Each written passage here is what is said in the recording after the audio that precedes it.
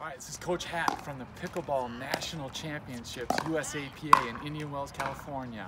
We're getting ready for you. Hope you can make it to our party on Friday night. We'll see you there.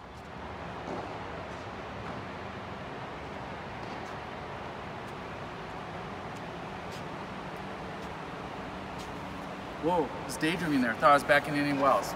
That's okay. Let's get you ready for this pickleball party. We're going to give you a few tips. Coach John here is going to help us go through pickleball attire.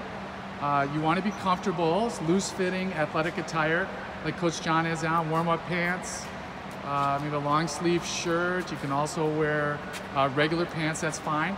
And you definitely want to have flat-soled shoes, okay, not running shoes, so that you have good traction and you can move side to side easily. So in pickleball, this is the kitchen. It's called the kitchen area. And the kitchen is the area where you cannot hit a volley.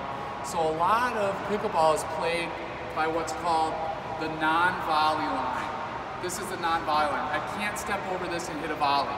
So you end up having to stay here and hit a lot of dinking.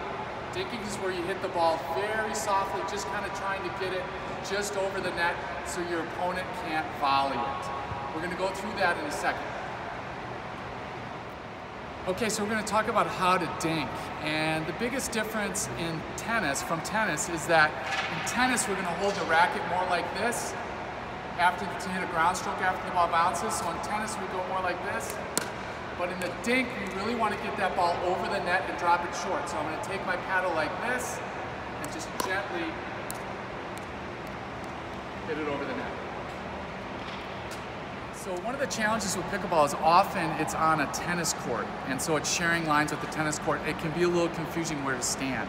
So when you come to the net and you're in the dinking position or the volleying position, you want to be careful you're not standing at the white line, the tennis baseline here. You want to make sure that you're right up to the blue line and what I like to call holding the line.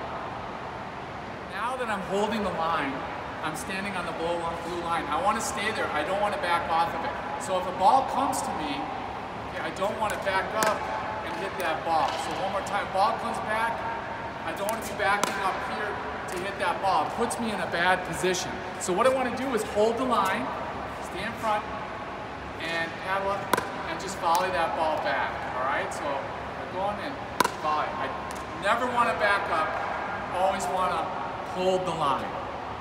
All right, Coach John and I are going to show you a real live dinking rally now. I'm going to see if I can keep the ball low and see if I can get him to pop the ball up.